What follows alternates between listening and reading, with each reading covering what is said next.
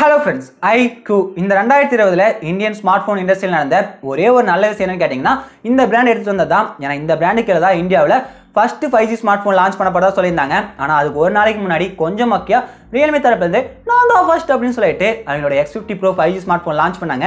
எப்படி பார்த்தீங்கன்னாலும் iQOO தான் இங்கே first 5G smart phone launch பண்ணப்பட்டதா சொல்லியிருந்தாங்க. அது மட்டும் இல்லாமல் இப்போ ரீசெண்டாக எல்லா ஸ்மார்ட் ஃபோன் பிராண்டுமே இந்த பிராண்ட் அப்படின்னு சொல்லிட்டு நான் பர்டிகுலராக மென்ஷன் பண்ணி சொல்ல வேண்டிய அவசியமே இல்லை. ஏன்னா எல்லா ஸ்மார்ட் ஃபோன் பிராண்டுமே இந்த பித்தலாட்டத்தை பண்ணிட்டு தான் இருக்காங்க. என்னன்னு கேட்டிங்கன்னா, ஸ்மார்ட் ஃபோன் லான்ச் பண்ணுறப்ப ரொம்ப கம்மியான ப்ரைஸ் தான் லான்ச் பண்ணாங்க. அதுக்கப்புறம் 2-3 சேல் போனதுக்கப்புறம் அப்படியே ஆட்டோமேட்டிக்காக 500, 1000 அதிகபட்சமாக 2000 வரைக்கும் ப்ரைஸ் அதிகப்படுத்தி தான் சேல்ஸ் பண்ணிட்டு இருக்காங்க. இது என்ன ஒரு கேவலமான ஸ்ட்ராட்டஜி அப்படின்னு சொல்லிட்டு எனக்கு சத்தியமாக தெரியல. மொத்தத்தில் எல்லா பிராண்டுமே இங்கே மக்களை ஏமாத்துற ஒரு வேலையை தான் பண்ணிட்டு இருக்காங்க. ஆனால் iQOO மட்டும் அவங்களோட iQOO 3 flagship smart phone launch பண்ணுறப்ப ரொம்ப கம்மியான ப்ரைஸ் தான் லான்ச் பண்ணியிருந்தாங்க. அதுக்கப்புறம் இந்தியாவில் GST ஹைக் ஆனதுக்கப்புறம் சரி, இந்த கொரோனா ப்ராப்ளமாக இருக்கிறப்போ சரி, ப்ரைஸை தொடர்ந்து குறைச்சிட்டே தான் வந்திருக்காங்க. இப்போ ரீசெண்டாக சில கார்ட்ஸ் ஆஃபர்லாம் யூஸ் பண்ணிங்கன்னா இந்த ஃபோனை வெறும் 33,000 வாங்கிக்க முடியும். 33,000 இந்த ஸ்மார்ட் ஃபோனில் Snapdragon 865 ப்ராசர் யூஸ் பண்ணியிருக்காங்க. அப்படிங்கிறதும் இங்கே ரொம்ப நோட் பண்ண வேண்டிய விஷயம். ஒரு வாரத்துக்கு முன்னாடி கூட iQOO தரப்புலேருந்து சைனாவில் வெறும் 17,000 ப்ரைஸ் பாயிண்ட்க்கு iQOO Z1X அப்படிங்கிற 5G ஸ்மார்ட் ஃபோன் லான்ச் பண்ணியிருந்தாங்க. இந்த ஸ்மார்ட் ஃபோனுமே கூடிய சீக்கிரமாக இந்தியாவுக்கு வரப்போகுது அப்படின்னு சொல்லிட்டு நம்ம சேனல் ஒரு வீடியோ போட்டிருந்தோம். இன்னும் பார்க்கல அப்படின்னா மேலே ஒரு கார்டு கொடுக்குற செக் பண்ணி பாருங்க, டிஸ்கிரிப்ஷன் லிங்க் கொடுக்குற போய் செக் பண்ணி பாருங்க. இப்போ iQOO தரப்புலேருந்து under 15,000 price பாயிண்ட்க்கு iQOO U series சொல்லிட்டு புதுசாக ஒரு சீரிஸ் வந்து iQOO U1 அப்படிங்கிற ஸ்மார்ட் ஃபோன் சைனாவில் லான்ச் பண்ணியிருக்காங்க. இந்த ஸ்மார்ட் ஃபோனுமே கூடிய சீக்கிரமாக இந்தியாவுக்கு எடுத்து வர மாதிரி தான் தெரியுது. ஒருவேளை 13,000, 14,000 ப்ரைஸ் பாயிண்ட் இந்த ஸ்மார்ட் ஃபோன் எடுத்து வந்தால் இந்தியாவில் இருக்க Redmi Note 9 Pro, Poco M2 Pro smart ஃபோனுக்குலாம் இந்த ஸ்மார்ட் ஃபோன் காம்படிஷன் கொடுக்குமா, இந்த ஸ்மார்ட் ஃபோன் என்னவெல்லாம் ஸ்பெக்ஸ் கொடுத்துருக்காங்க அப்படின்னு சொல்லிட்டு டீட்டெயிலாக இந்த வீடியோவில் பார்த்தலாம். இந்த வீடியோ ஸ்கிப் பண்ணாமல் கடைசி வரைக்கும் பாருங்க. பார்த்துக்கப்புறம் வீடியோ பிடிச்சதுன்னா கீழே இருக்க ரெட் கலர் சப்ஸ்கிரைப் பட்டன் அமைத்தி கரெக்டாக சொல்லிட்டு பார்த்தீங்களா, நம்ம டெக் ஃபோட்டோ சேனலை மறக்காமல் சப்ஸ்கிரைப் பண்ணிக்கங்க. அப்படியே பக்கத்தில் பெல் ஐக்கான் ஜெனரேட் ஆகும். அதை கிளிக் பண்ணிங்கன்னா எடுத்து ஆல் சொல்லிட்டு ஆப்ஷன் வரும். அதையும் மறக்காமல் கிளிக் பண்ணிக்கங்க. அப்போதான் ஃபியூச்சரில் இது மாதிரி பல சுவாரஸ்யமான வீடியோக்களை நீங்கள் மிஸ் பண்ணாமல் தொடர்ந்து பார்த்துட்டே இருக்க முடியும். வாங்க வீடியோக்குள்ள போகலாம். iQOO U1 இந்த ஸ்மார்ட் ஃபோன் டிஸ்பிளேன்னு பார்த்தீங்கன்னா ஃப்ரண்ட்டில் 6.53 inch full HD plus ரிசொல்யூஷனில் LCD panel use பண்ணியிருக்காங்க. இங்கே மேலே லெஃப்ட் கார்னரில் சின்னதாக ஒரு பஞ்சுவல் டிஸ்பிளே கொடுத்துருக்காங்க. iQOO காலங்காலமாக எங்களோட எல்லா ஸ்மார்ட் ஃபோனுக்குமே கொஞ்சம் வித்தியாசமாக ரைட் கார்னரில் தான் பஞ்சுவல் கொடுப்பாங்க. ஆனால் இந்த ஸ்மார்ட் ஃபோனுக்கு எல்லா பிராண்ட் மாதிரியுமே லெஃப்ட் கார்னரில் கொடுத்துட்டாங்க. இங்கே பஞ்சுவல் சின்ன சைஸ் தான் இருக்குது. கீழே இருக்க பெசல், சைடில் இருக்க பெசல் எல்லாமே ரொம்ப தின்னாக இருக்குங்காட்டி 90.72% ஸ்க்ரீன் டு பாடி அச்சீவ் பண்ணியிருக்காங்க. 19.5:9 எஸ்பெஷல் கொடுத்துருக்காங்க. சரி, இங்கே ரிஃப்ரெஷ் ரேட்டில் எவ்வளோ கொடுத்துருக்கான்னு கேட்டிங்கன்னா, ரிஃப்ரெஷ் ரேட் நார்மலாக 60 Hz கொடுத்துருக்காங்க. அது கொஞ்சம் அதிகமாக 90 Hz கொடுத்துருந்தாங்கன்னா IPS LCD பேனலாக இருந்தாலுமே ரொம்ப சூப்பராக இருந்திருக்கும். அது மட்டும் இங்கே கொஞ்சம் மொக்க பண்ணிட்டாங்க. அப்படியே இங்கே பேக் சைட் டிசைன் பார்த்தீங்கன்னா மொத்தமாக 3 கலர் ஆப்ஷன் கொடுக்குறாங்க. பிளாக், ஒயிட், ப்ளூ அப்படின்னு சொல்லிட்டு 3க்குமே சூப்பரான கிரேடியன்ட் ஃபேஸ் கொடுத்துருக்காங்க. சென்டரில் ஒயிட் கலர் ஷேடோ வர மாதிரி கொடுத்துருக்காங்க. அந்த பிளாக் கலர்லையும் ப்ளூ கலர்லையும் அந்த ஷேடோவை பார்க்குறப்ப டிசைன் ரொம்ப சூப்பராக இருக்குது. இந்தியாவுக்கு எடுத்திருந்தாங்கன்னா நிச்சயமாக இந்த டிசைன் அண்டர் 15,000க்கு ஒர்த்தாக தான் இருக்கும். சரி, இங்கே கிளாஸ் பேக்கா பிளாஸ்டிக் பேக்கா அப்படின்னு கேட்டிங்கன்னா அது இங்கே எங்கேயுமே iQOO மென்ஷன் பண்ணல. iQOO எந்த ஸ்மார்ட் ஃபோனுமே பெருசாக மென்ஷன் பண்ண மாட்டாங்க.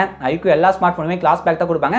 அதனால் நிச்சயமாக இதுவும் கிளாஸ் பேக்காக இருக்கிறதுக்கு தான் 99% சான்ஸ் இருக்குது. இந்தியாவுக்கு வந்ததுக்கப்புறம் தான் அது 100% கன்ஃபார்ம் பண்ண முடியும். ஒரு டிசைன் பார்க்கறதுக்கு எனக்கு பர்சனலாக ரொம்ப பிடிச்சிருக்கு. அதுக்கப்புறம் back side triple camera model கொடுத்துருக்காங்க. வெர்டிகல் அலைன்மெண்ட்டில் கீழே iQOO பிராண்டிங் கொடுத்துருக்காங்க. மற்றபடி பேக் ஃபுல்லாக க்ளீனாக தான் இருக்குது. அப்போ ஃபிங்கர் பிரிண்ட் ஸ்கேனர் எங்கடா இருக்குது அப்படின்னு கேட்டிங்கன்னா, side mounted finger print scanner இந்த ஸ்மார்ட் ஃபோன் கொடுத்துருக்காங்க. ஃப்ரண்ட்டில் கொடுத்துருக்க பஞ்சுவல் கேமரா மூலமாக ஃபேஸ் அண்ட் லாக் ஆப்ஷன் கொடுத்துருக்காங்க. 3.5mm ஹெட்ஃபோன் ஜாக் கொடுத்துருக்காங்க. ஆனால் கொஞ்சம் மொக்கையா டபுள் சிம் போகிறதுக்கு மட்டும் தான் ஆப்ஷன் கொடுத்துருக்காங்க. Dedicated micro SD card slot போகிறதுக்கு இங்கே ஆப்ஷன் கொடுக்கல. அப்படிங்கிறது இந்த ஸ்மார்ட் ஃபோன் வாங்குறவங்க கொஞ்சம் நோட் பண்ண வேண்டிய விஷயம் தான். அதுக்கப்புறம் இங்கே கேமரான்னு பார்த்தீங்கன்னா ட்ரிபிள் கேமரா கொடுத்துருக்காங்க. Primary camera 48 megapixel sensor use பண்ணியிருக்காங்க. அவங்க காட்டிக்க சாம்பிள்ஸ் எல்லாமே ரொம்ப சூப்பராக தான் இருக்குது. இங்கே டிஃபால்ட்டாக 12 MP ஃபோட்டோ எடுக்கும். உங்களுக்கு வேணா 48 MP மோடில் வச்சு ஃபோட்டோ எடுக்க முடியும். இது கூட வந்து அல்ட்ரா வைட் ஆங்கிள் சென்சார்லாம் கொடுக்கல. 2 மெகாபிக்சல் டெப் சென்சார் போர்ட்ரைட் மோடில் ஃபோட்டோ கொடுத்துருக்காங்க. ஃபைனலாக 2 மெகாபிக்சல் மேக்ரோ சென்சார் கொடுத்துருக்காங்க. அதை யூஸ் பண்ணி ஆப்ஜெக்ட்டுக்கு 4 சென்டிமீட்டர் வரைக்கும் க்ளோஸ் அப்பில் கொண்டு போய் மேக்ரோ ஷாட்ஸ்லாம் எடுத்துக்க முடியும். இந்த கேமரா யூஸ் பண்ணி 4K 30 frames per second video record பண்ணுறதுக்கு ஆப்ஷன் கொடுத்துருக்காங்க. அப்படியே செல்ஃபிக்கு வந்தீங்கன்னா ஃப்ரண்ட்டில் கொடுத்துருக்க பஞ்சுவலில் இங்கே தான் இந்த ஸ்மார்ட் ஃபோனில் என்னை பொறுத்த வரைக்கும் பெரிய மொக்க பண்ணிட்டாங்க. ஒரு 8 மெகாபிக்சல் செல்ஃபி கேமரா தான் கொடுத்துருக்காங்க. இவங்க காட்டிக்க சாம்பிள்ஸ்லாம் நல்லா தான் இருக்குது. இருந்தாலுமே செல்ஃபிக்கு ஒரு 13 MP இல்லைனா 16 MP கொடுத்தாங்கன்னா அண்டர் 15,000க்கு கொஞ்சம் டீசெண்டாக இருந்திருக்கும். 8 MP அப்படிங்கிறது என்னை பொறுத்த வரைக்கும் ரொம்ப கம்மியாக இருக்க மாதிரி தான் தோணுது. அதுக்கப்புறம் இந்த ஸ்மார்ட் ஃபோன் பவர் பண்ணுற வகையில் இப்போ அண்டர் 15,000க்கு பெஸ்ட் ப்ராசஸாக இருக்க Snapdragon 720G ப்ராசஸர் தான் இந்த ஸ்மார்ட் ஃபோனுக்கு யூஸ் பண்ணியிருக்காங்க. இது ஒரு 8nm ப்ராசஸர். கிராஃபிக்ஸ்க்கு Adreno 618 GPU கொடுத்துருக்காங்க. 2.3 GHz கிளாஸ் பிளான் கூடிய ஒரு ஆக்டா கோர் ப்ராசஸர். அது மட்டும் இல்லாமல் இங்கே UFS 2.1 storage option LPDDR4X RAM ஆப்ஷன்லாம் கொடுத்துருக்காங்க. Game turbo option, game boost option சொல்லிட்டு மல்டி டர்போ ஆப்ஷன் இந்த மாதிரி நிறைய சாஃப்ட்வேர் மூலமாக கொடுத்துருக்காங்க. அதனால் நிச்சயமாக கேமிங் எக்ஸ்பீரியன்ஸ் அண்டர் 15,000க்கு இந்த ப்ராசஸில் எந்த ஒரு குறையுமே இருக்காது. இந்த ஃபோனில் ரொம்ப சூப்பராக தான் இருக்கும். அதுக்கப்புறம் இதெல்லாம் பேக்கப் பண்ணுற வகையில் ஒரு 4500 mAh மேசிவ் பேட்டரி கொடுத்துருக்காங்க. இங்கே ஒரு 18 வாட் ஃபாஸ்ட் சார்ஜிங் சப்போர்ட் தான் கொடுத்துருக்காங்க. 18 வாட் 4500 mAh ஃபுல்ஃபில் பண்ணுறதுக்கு கன்ஃபார்மாக 0லேருந்து 100% 2 மணி நேரம் 10 நிமிஷம் ஆகும். அப்புறம் அது ஃபாஸ்ட் சார்ஜிங் சப்போர்ட்னு கேட்டிங்கன்னா அதாச்சும் கொடுத்துருக்காங்களே அப்படின்னு நினச்சிக்க வேண்டியதா. அதுக்கப்புறம் இங்கே இன்னொரு பெரிய மொக்க பண்ணிட்டாங்க. மைக்ரோ USB போர்ட்டாக கொடுத்துருக்காங்க. 15,000க்கு இது ரொம்ப பின்னாடி போன மாதிரி இருக்குது. ஏன்னா மற்ற எல்லா பிராண்டுமே இப்போ 12,000க்கு மேலே ஸ்மார்ட் ஃபோன் லான்ச் பண்ணாலே டைப் சி போர்ட் கொடுக்க ஆரம்பிச்சிட்டாங்க.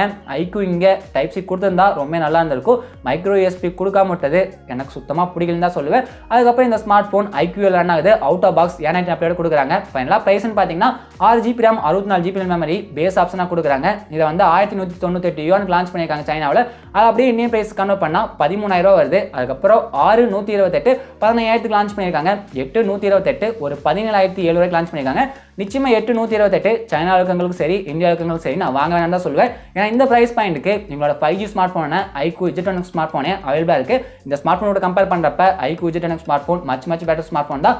ஒருவேளை இந்த ஸ்மார்ட் ஃபோன் 13,000 ப்ரைஸ் பாயிண்ட் இந்தியாவுக்கு வந்துச்சு, ஏன் ஒரு 1000 அதிகப்படுத்தி 14,000க்கு இந்தியாவில் வந்துச்சுன்னா கூட நான் வேஸ்ட் தான் சொல்லுவேன். ஏன்னா இந்த செக்மெண்ட்டில் Poco M2 Pro smart phone இதை விட பெஸ்ட்டான டீலுக்கு அவைலபிளாக இருக்குது. வேணா 13,000க்கு எடுத்து வந்தால் வேணா ஓரளவுக்கு ஒருத்தமாதிரி தோணுது. நீங்கள் நினைக்கிறீங்க இந்த ஸ்மார்ட் ஃபோன் இந்தியாவுக்கு வந்துச்சுன்னா வாங்குவீங்களா மாநிலம் சொல்லிட்டு கீழே போய் கமெண்ட் பண்ணுங்கள். வீடியோ பிடிச்சா லைக் பண்ணுங்கள். மறக்காம நம்ம டெக்4 சேனலை சப்ஸ்கிரைப் பண்ணிடுங்க. தேங்க்ஸ் ஃபார் வாட்சிங்.